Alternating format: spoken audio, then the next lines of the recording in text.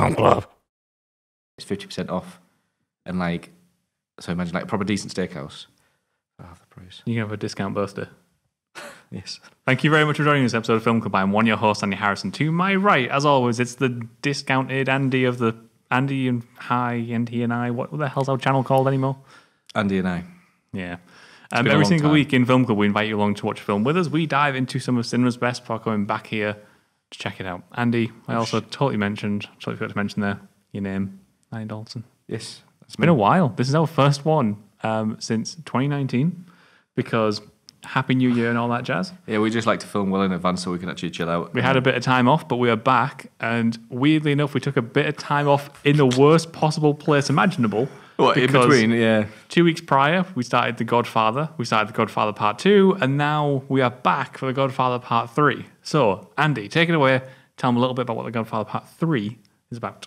If you haven't seen The Godfather 1, if you haven't seen The Godfather 2, stop watching, because spoilers ahead. Godfather 3 is about the end of the Corleone family. Nice one. So, episode 1, episode 2 of The Godfather, our show, was much more about, I think more about me experiencing The Godfather for the first time. So this is my first time watching the third one. This is your first time watching the third one. So I want to ask you, what did you think of the third one? It's not as bad as I thought, so I'm quite thankful of that. I didn't watch it for a reason. I didn't watch it because everyone said, oh, no, it's this, it's that. You just don't watch it. Whatever you do, don't watch it. It's nothing on the first two.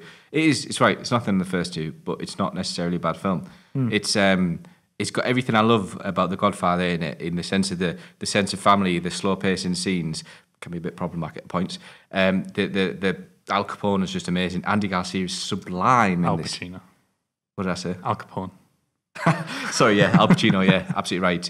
Diane Keaton, who plays Kate, is phenomenal in his role. We mentioned about her in the first couple of films, which doesn't get too much screen presence, whereas in this, it's her time to shine. It's amazing. Yeah, I was going to say, we maybe either skipped over in the last 2 episodes of Film Club, but maybe it's here she really gets to shine the best I agree. anyway. It really is. It's her, and especially, absolutely 100%, especially Connie. She kills it in this film. She absolutely kills it. I'll get the actress's name in a second. I said it in the second episode, but I absolutely mispronounced the hell. I'm probably going to mispronounce the hell out of it again. Do you not know who Connie is? Remind me who Connie is? Oh my god, it's the sister.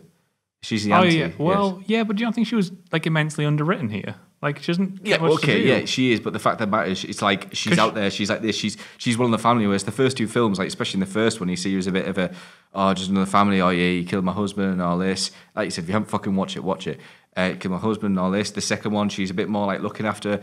Oh my god, what's his name? Mike. Sorry, I can't believe we got his name. My head's in all over. I'm still work mode.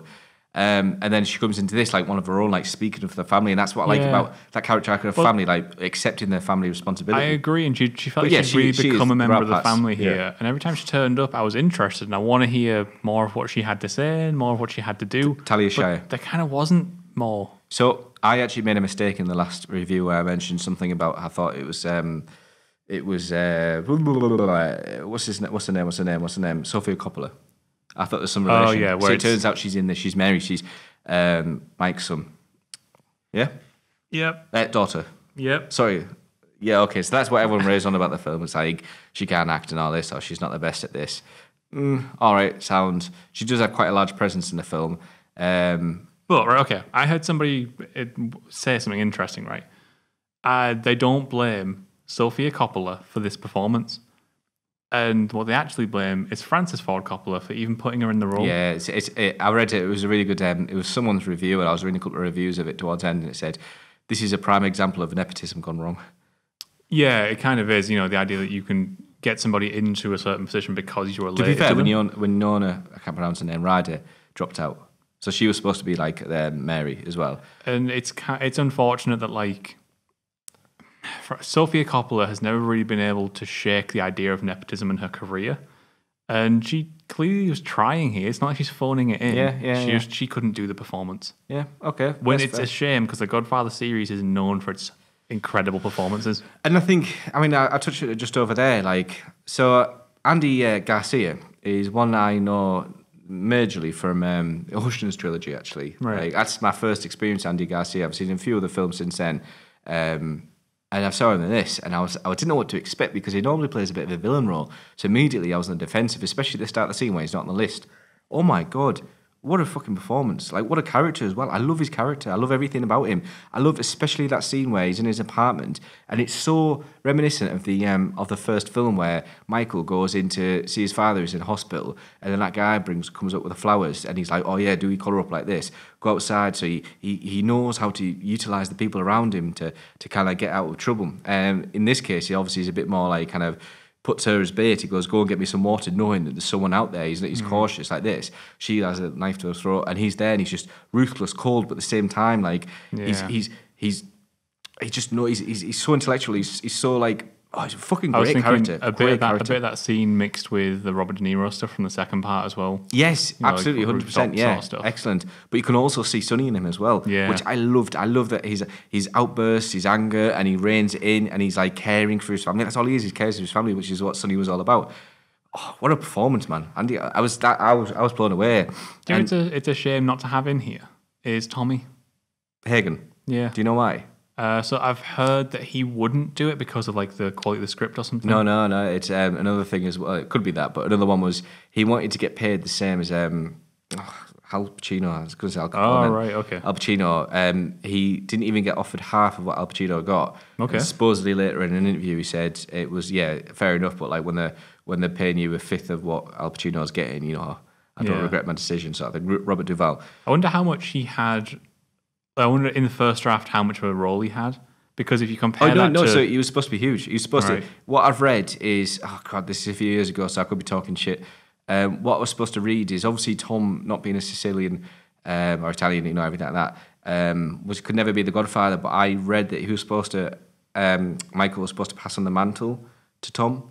Right. Okay. And obviously, his lawyer is going to have more to do in these in the charity affairs, like these kind of business affairs, legitimate business. It's a shame. I fucking love Tom Hagen. Could have been an interesting twist on it because, as it stands, I think the biggest problem for the film is the fact that some key elements are based around characters that, if I'm honest, I don't care about.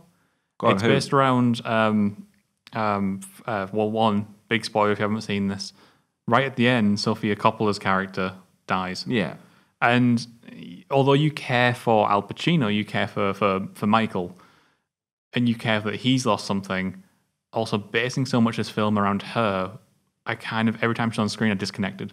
I struggled, interesting about that death scene, I struggled with and it's a weird thing to say, because again, it's Dan Keaton and it's Al Pacino.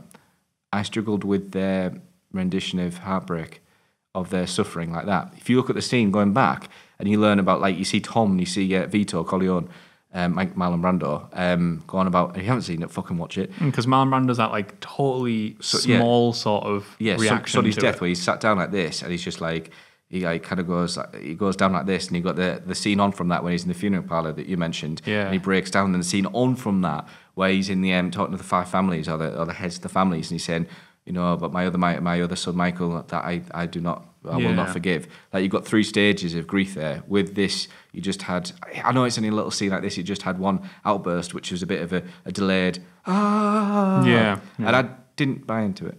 No, I don't. As I think this film stands as a great example as to how delicate the first 2 Godfather films are, and how when pushed one way or the other can easily become not difficult films to watch. Like, because The Godfather 1 and 2 are long, there's a lot of dialogue, they're arduous, they deal with lots of characters, and for all their faults, they managed to overcome them. Yeah. Thanks to a great direction. Great cast, great cinematography, everyone's working together through Francis Ford Coppola's vision to produce something that is like pinpoint, he knows exactly what he wants to make.